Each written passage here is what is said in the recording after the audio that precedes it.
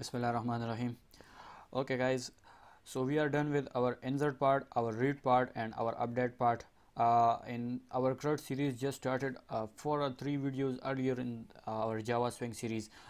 So now in this tutorial we are going to learn about the delete part, the last one of our CRUD series, and for that purpose I will take a button that is, I will name it as delete.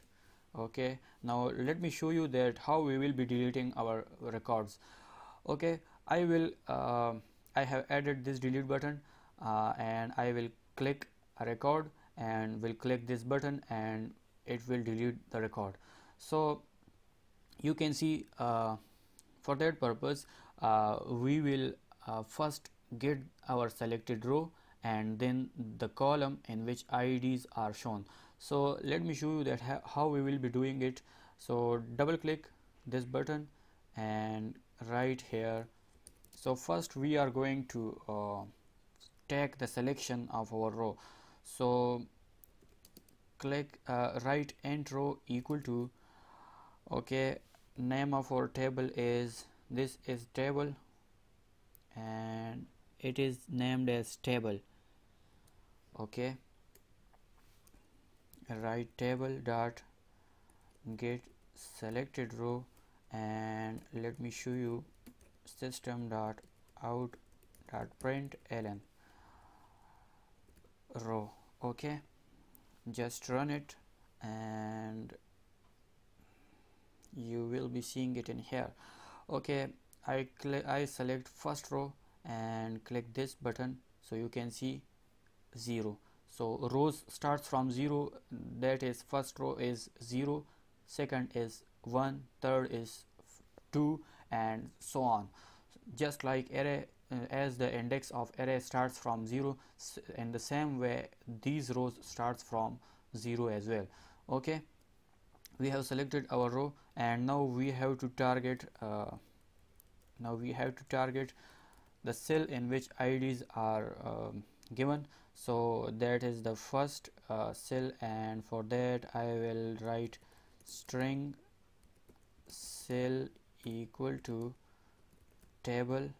We have to select the table, and table is the name of our table, and now get model, it gets us all the data in the table, and now get value at, so the first one will be row, we have to mention row in here, and the second parameter is to mention the column, so columns also starts from 0. Okay, now this is error incompatible type subject, okay, to string, now it is fine. So we have selected our cell in which ID is there, and now take the query part. String SQL is equal to write your query delete, okay, delete from table name is users, from users where ID, let me show you, this is our table name and this field is containing the ID, that is the primary key, and unique value is in there, so its name is ID.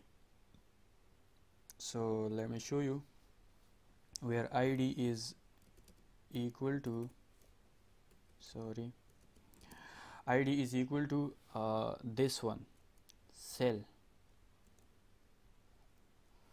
Okay, now write the try catch block, pst is equal to con dot prepare statement. Okay, and now run pst dot execute. Okay, now if it is executed successfully, we would like to have a message in dialog box, j option pane dot show message dialog box null and tell me that. Okay, sorry,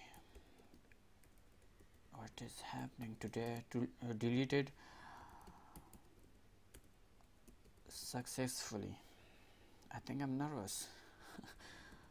J option pan dot show message dialog. Okay, if it is deleted successfully, then this message will be prompted, and if it is not deleted successfully, and if there is a problem, any problem, then it will prompt us that exceptional error. Okay, now run shift F6 and you can see, just click on one of the records. I click add number, record number 8, and click delete, and you can see record deleted successfully, but it's still in there. So let me close it and run it again, and you can see it. Okay, so we would like to update the table at the same time as well.